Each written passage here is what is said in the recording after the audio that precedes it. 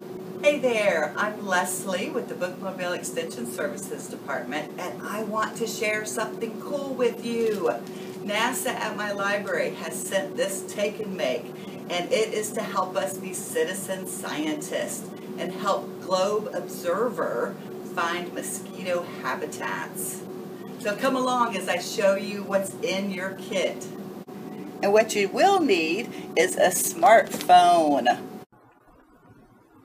You will find two info sheets. One is build a mosquito larva trap, and the other is mosquito habitat mapper.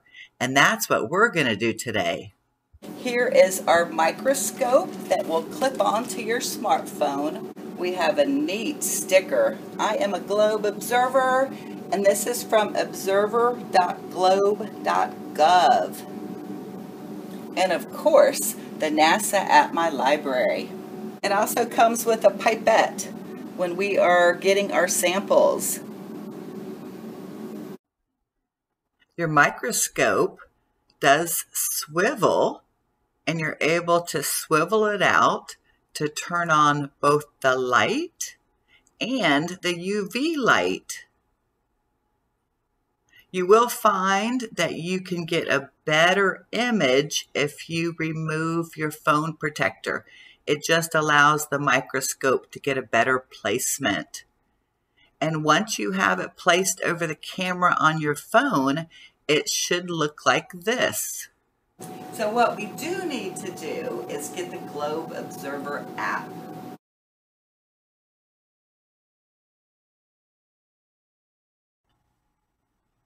Here's a video explaining the importance of this project. Have you heard about the new mosquito habitat mapper from Globe Observer? We want your data about mosquito habitats on the ground. Of course, you can't see mosquitoes from space, but you can see the factors that affect where mosquito habitats might form. Precipitation, temperature, soil moisture, all of these things can be tracked from space and used to model where mosquito habitats might be found.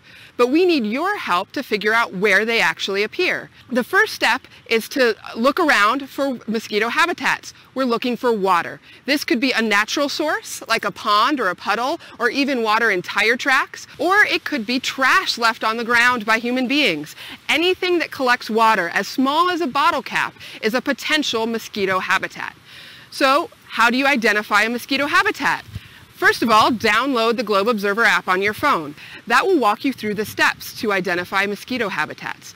First, it'll ask you what type of habitat you're observing, whether it's a tire, a piece of garbage, a pond. Then you can take a picture so that we know exactly what type of habitat you're looking at. After you've identified the mosquito habitat, the next step is to look to see if you actually see mosquito larvae. We're having you look for larvae which do not transmit disease, but you may want to wear long sleeves or use bug repellent to make sure you're safe from any adult mosquitoes that might be around. All you need to collect a water sample is a cup or a syringe or some other way to scoop out the water.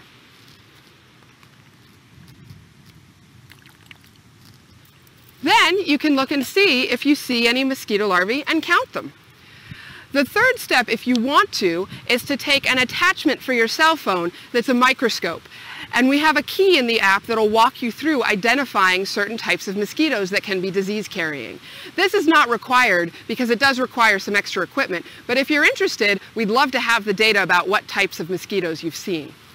And finally, what we want you to do is eliminate the breeding habitat if you can. Dump out the cup of water that had larvae in it, or cover it with put a lid or a cover on the container. Anything you can do to prevent mosquitoes from breeding at that particular site. So please, if you can, help us to track where mosquito habitats are in your area so that we can match it up to NASA satellite data.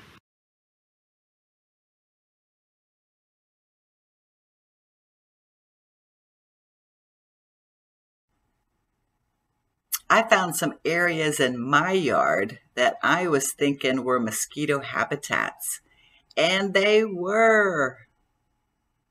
Look at what I found, and up close. That microscope allowed me to get a really good look.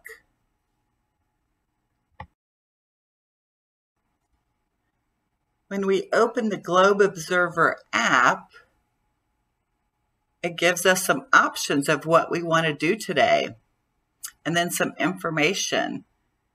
It's letting us know what the project is and what we can do to help.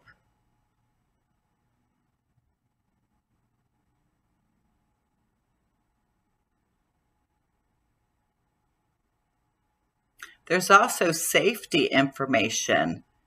When you're out exploring, we don't want you getting hurt. And now we're ready for our first observation. My larva I found in a flower pot.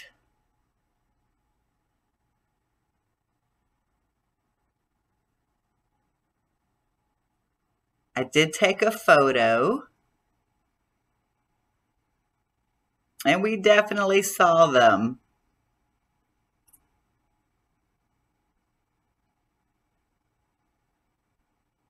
And then I took some photos of the larva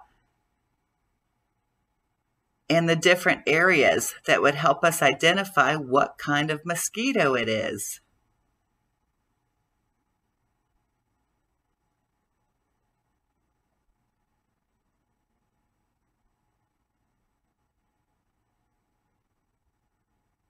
And that was it.